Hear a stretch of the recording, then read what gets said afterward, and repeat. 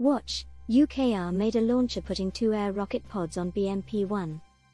Kyiv, $1 equals 36.90 Ukrainian hryvnias. The war in Ukraine has been going on for 10 months now, after the Russian armed forces invaded Ukraine on February 24.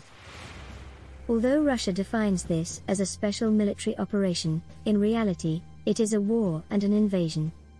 Ukraine continues to receive weapons, military materials, and supplies, as well as medical supplies. The USA, Great Britain, Canada, Germany, Poland, and several other countries are the main suppliers of Ukraine. There are dozens of other countries that periodically and intermittently supply Ukraine with what it needs to defend itself from the Russian invaders.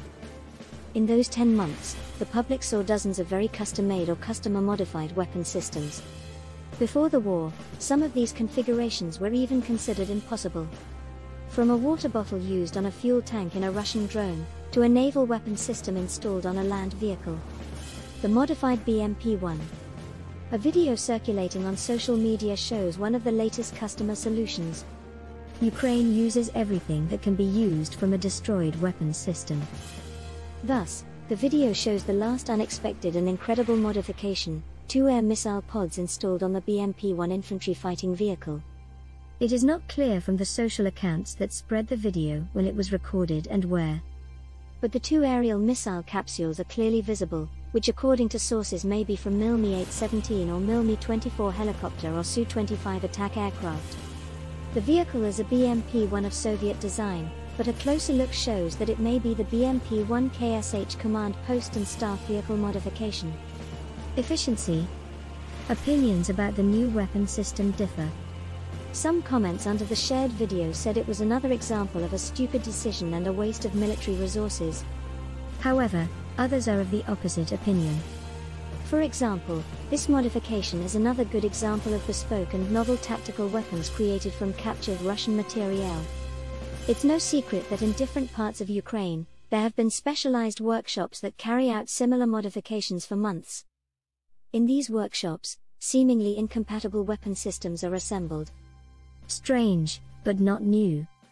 The 2 air missile pods on top of a ground vehicle seem odd at first glance. However, those familiar with military history and post-World War II conflicts will shake their heads and say that this modification is not new. There are photographs from military conflicts showing the mounting of 2 to 4 air missile pods on various vehicles. Most often they are armored personnel carriers, but there is evidence of mounting on a tank. Similar modifications are also seen in some regional conflicts in the Middle East. An example of the most commonly used modifications of this type is the Yugo War in the 1990s. Modification details. We will not go into detail about the land vehicle. More interesting are the 2 air missile pods. Most likely these are the 57mm UB-32 model. They are a Soviet-era design, but are still in use and manufactured in Russia, although they have been modified several times since the end of the Cold War. The UB-32 can launch S-5 missiles. Fully loaded rocket pods can fire up to 32 rockets. Part of the product's name comes from this functionality. The launcher is 208 cm long with a total diameter of 46.4 cm.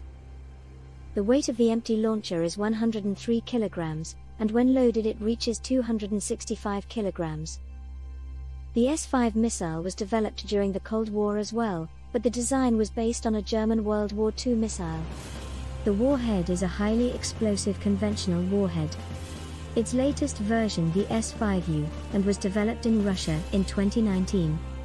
There is no information on the range the missiles fired from the ground vehicle. Some sources claim, but this is just speculative information, that its maximum range from the BMP-1 is just over 2 kilometers. For more up-to-date news, follow our Google News, YouTube, Reddit, LinkedIn, Twitter and Facebook pages. Thanks for watching.